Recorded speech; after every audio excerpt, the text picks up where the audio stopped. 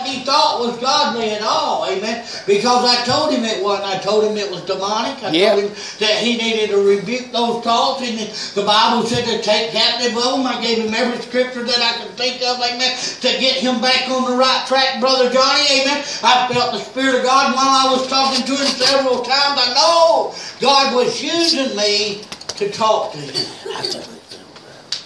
It's going to take God to change his mindset, amen. It's going to take God to touch him and deliver him from those thoughts, because he's given place to them for years now. Amen? When the devil gets a stronghold on you, let me tell you, God's the only one that can break that stronghold. Yep. I don't care what it is, whether it's nicotine, cursing, amen, or evil thoughts, amen. I don't care what it is, amen. If they come in a dream, Sister LaVon, you have to rebuke those things. You have to run from them, the Bible says. Don't give place to them, amen. Glory to God. And this young man is at the age of 40 and talking. He didn't come out and say he was going to kill his kid. But he did say, the only way I'm promised that my kids can make heaven their own is that they don't make it to the age of accountability. He said, and I'm willing to go to prison to make sure they go to heaven. That's some crazy stuff there, buddy. But let me tell you, that's what this world's working towards. Amen? That's the time and season that we're in now. Amen? I'm telling you, amen, it's close to the coming of Jesus Christ. Amen? And we've got to be ready and prayed up. Amen? You don't know what's fixing to take place, but God does. Amen? And I'm telling you, it's time that we quit playing church and be the church. Amen. Be who God's called us to be. Amen. It's 2015. Yes, amen. it is. You're not promised another day. Amen. But is your mind made up that you're sold out for Jesus and you're not going to live for the things of this world, but you're going to live for God? Amen. And you're going to do all that God would have you to do. Amen. Is He number one in your life? Amen. Is it important to you to make sure that heaven's your home? Amen. Are these things on this earth more important to you Come on. than Him? Amen. I can tell you, amen, there were several things that God had me to say to him the other night. And it come down to the end, right before we got cut off, God just shut the phone off, too. Amen. Right at the end of our conversation. And I was sitting there repeating things that I'd already said to him, and I was like, I don't know what else to tell this. God, I told him, I said, I'll be praying for you, Tommy, and I'll have the church pray for you. I said, don't you go do anything that you're thinking about doing. Amen. And he texted me back a few minutes after. I probably still got it on my text, because I don't believe I erased it. He texted me back, and he said, Pastor, he said, I want to tell you, you've said some things to me that's got me thinking. I said, praise the Lord. Amen. I didn't reply. I said, praise the Lord. Because God is going to have to change. I feel the Holy Ghost. Amen. God's going to have to change that young man's mindset. Amen. And show him the truth. Amen. And help him to realize. I did tell him God didn't give life to take it. Amen. Right. You know, he said, don't be dumb and naive when it comes to the Word of God, Tommy. You said you've been raised up Pentecostal all your life. You know good and well. What you're sitting here telling me is not led by God. And he tried to take me to Pharaoh and to Job's life. Amen. And why in the world would God take all Job's family? I said, God didn't take Job's family. I said, you've misread the Word. Go back and read it. I said, the devil did all, but God allowed it. I said, no, God didn't allow that. He allowed the devil to attack Job. But he said that the devil couldn't take Job's life. He said, yeah, but he let him take all his kids and this and that, and then gave him twice. Why would God do something like that? I said, I'll tell you what. I said, God knows best, and for you to question what God's up to and what He's doing, I'm telling you, that's led by a spirit that ain't of God to start with. Amen. Sound like Lucifer to me. Amen. I'm telling you, you need to quit thinking like this, Tommy. I'll just tell you right now, what you need to do is you need to humble yourself and begin to pray and seek God and ask God to show you what to do. I said, my Bible tells me that if we raise our children up in the fear and admiration of the Lord, they may turn and walk away from God, but they'll come back to find God before it's too late. Amen. Why? Because God promises that He'll take care of it. Amen. But to take their life, Brother Hines, that was demonic. And I hope and pray that got that young man on the right track. Amen. I told him before we got cut off, the very thing you need to do is get back in. I said, Tommy, you're not going to church now, are you? He said, no, I haven't been in a while. I said, you need to get back in church. You need to get up under somebody that'll preach the Word of God and teach the Word of God. Yeah. And you need to realize, amen, that God wants you to learn His Word. Amen. Don't you let man put thoughts in your mind, amen. Don't you let things and comes around and spirits come to you, amen, and attack your mind like that. You go to the Word of God and get an answer. You don't just trust anybody's opinion. That's right. Amen. I'm telling you. You and I need to realize that God is here to take care of us. He wants to use us in these last days. Turn with me to the book of John, chapter 8. Chapter 8. One verse here. Verse 12. Fixing to close. Come on up, Brother George. Says, then spoke Jesus again unto them, saying, I am the light of the world. He that followeth me shall not walk in darkness, but shall have the light of life. Amen. I want to tell you why that young man is in that stage and frame of mind that he's in. It's because he's walked away from God because of negative thinking. Amen? It's not because he hadn't heard the Word before, but it's because he's given place to evil thoughts. And those thoughts have captivated him, amen, in captivity. Amen? And now he's thinking about doing things that he knows is wrong, and trying to say that it's all right. Jesus said that we'll take up the cross and follow Him, that He'll lead, guide, and direct us. Amen. That He is the light of the world. That's what that verse says.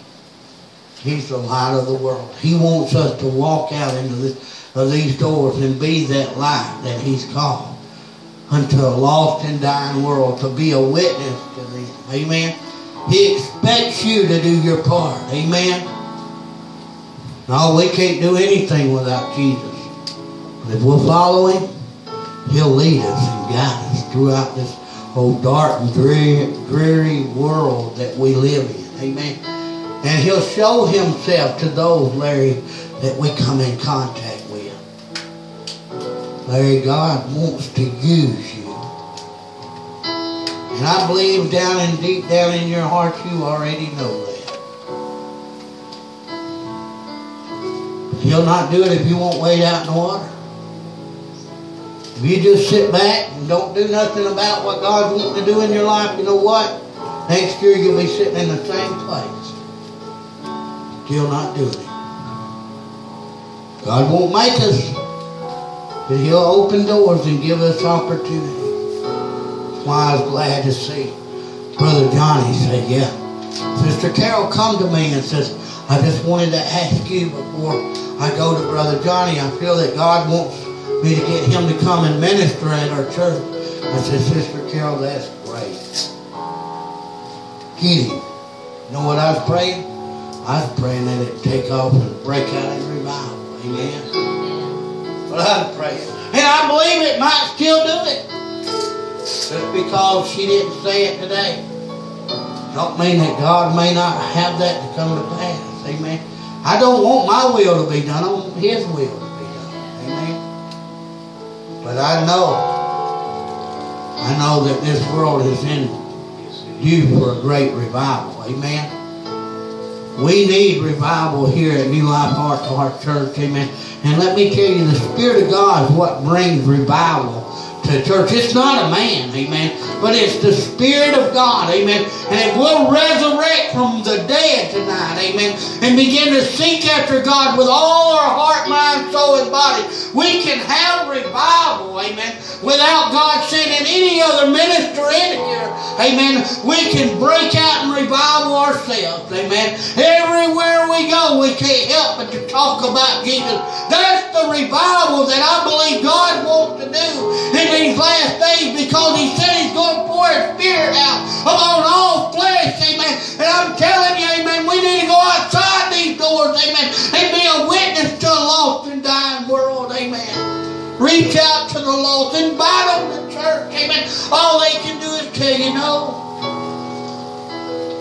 That lady could have turned around and told me it ain't none of your business, young man, whether I drink beer or not. But she didn't. Why? Because God told me to tell her she didn't need it. Amen? There's been times God spoke to me, Melinda, and told me to tell people, you don't need that beer. What you need is Jesus. And I wouldn't do it because I was afraid of what they'd say. Last time, I told God, if you ever tell me to do it again, I'll do it. And since He's told me 3 times since, and so far I've been faithful, and I'm so proud. I hadn't seen nobody turn around and put the beer back on the shelf, fall under conviction so bad that they didn't do it. But I'm looking for that time. Amen. Why? I'm being tested by the Lord. Amen. If I'm going to be obedient. Amen. And God's not going to go through asking me to do things and not reward me when I'm faithful. Amen. And He'll not do that to you either. Amen. Don't give up on those that in your family that's lost. Don't throw in the towel. But don't pamper them and baby them. You tell them the truth. If God tells you to say something, you tell them. Other than that, you just walk in love with them and let God be God. Amen? Because we can be too pushy sometimes too. When I first got saved, I told you I was trying to close, and I am. But I feel the Holy Ghost, amen. When I feel the Holy Ghost, it's hard to shut up. Amen. Come on, brother. Praise the Lord. I can tell you when I first got saved, I was so overzealed, amen. Wanted everybody to have what I got, amen. Because what I got then I never had before, amen. And I'm telling you, amen, I knew what I had was good, amen. And everybody needed a taste of Jesus, amen. I remember the first time I got up and preached, Brother Johnny, and I told people, you know, Jesus is kind of like these fast food restaurants. They got hamburgers and stuff that you can have, but if you've never had one of them, you don't really know what He tastes like, amen. And that's what Jesus is like. If you've never felt Him or experienced Him before, you just need to get a good old bite of Him, amen, and you'll want more of Him. Man, we'll never forget that. Craziest message I guess I've ever heard in my life. There was one time God had me preach about a Coca-Cola, amen. It's the real thing. Jesus is the real thing. Amen. He's what everybody needs. I'm telling you the truth tonight, amen. It's not these other things and other flavors in the world, but it's Jesus Christ that you need in your life, amen. You need to serve Him with all your heart. Amen. Yes. Let me tell you, amen. God knows what He's doing. We just need to become obedient and follow after Jesus. Amen. Let Him be the light of the world in your life. Amen. 2015 ought to be your best year in serving Jesus. Why? Because the others are gone. Did you hear me? It's too late to go back and change what you did or didn't do in 2014. It's over. 2015's in. Amen. I don't know about you, but I'm in. Amen. If you're not in, you know what? You're out. But you can get in because you're still here. Make up your mind tonight. Make up your mind that you're going to follow, take up the cross and follow Jesus. Make up your mind that you're no longer yours, but you're His. That's what it takes. Sister LaVon, there's times that I know I don't read and spend enough time with God. And my prayer this year is, Brother John, that when God wants me to spend time with Him and I'm not, that He'll drop conviction on me so strong I can't help but to go run and get at His feet. Amen? Why? Because He's what matters in my life. Amen? He's not what matters in your life, then your prayer won't be that. But if He is, why don't you ask God to do that in your life this year? There'll be several of you that'll bring people in that you've witnessed to outside these doors. And they accepted Jesus as their life and they need a home church. Amen? Yeah. And they'll come here because you let them. Not that you saved them, because we can't save them. But we can show them the way. Amen? Let's give the Lord a hand clap tonight. Amen? I hope that you got encouraged tonight to be all that Jesus would have you to be. Oh, it takes effort, Sister Hope, to make it up the mountain. Amen. Johnny preached that message one time. You got to go through the valley to get to the mountain. Amen. Sometimes we find ourselves dying in the valley because we're not willing to climb.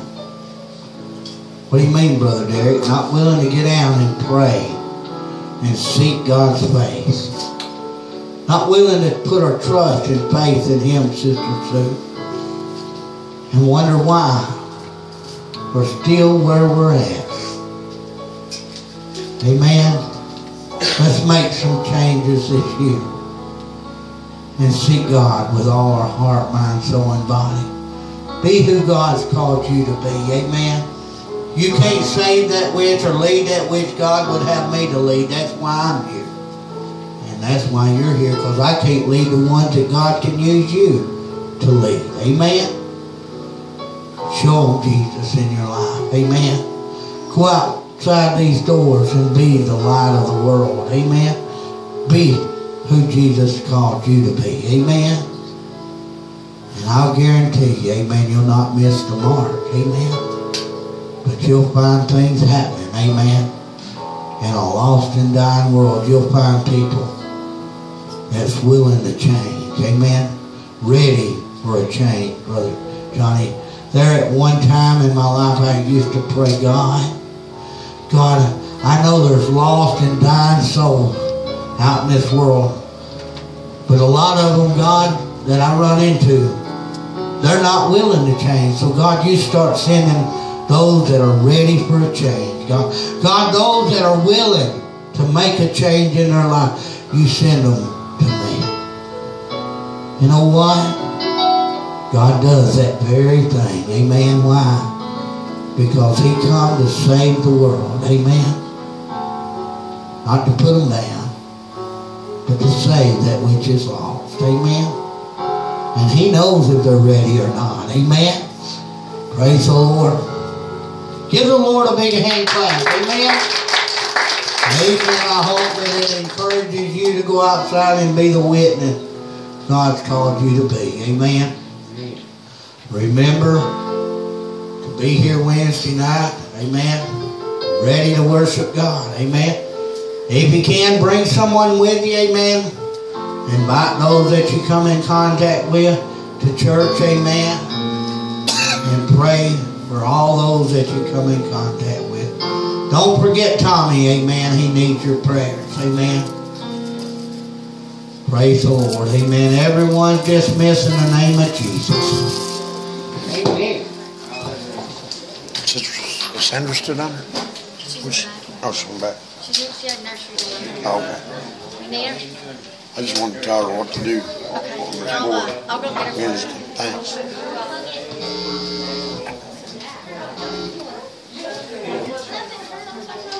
Praise the Lord, Brother Hines. Praise the Lord. Good sermon. Yes, sir. Anything you enjoy, have a private Yeah. conversation. I've got an idea we'll run by you. Okay. Bro, you hang in there. Be careful. Love you, man. You too, Brother George. Appreciate you. If I can do anything for you, carry you anywhere, you just let me know. All right. 'Cause I have, most of my days are free, so I can carry the doctor, God bless you, whatever. brother. God bless you, brother. Bless you, brother. So if you need me, don't be afraid to ask. All right. Just 'cause I missed you that time, I don't mean I didn't try to get to you. We just got crossed up. We'll see you, Brother George. I love you, man.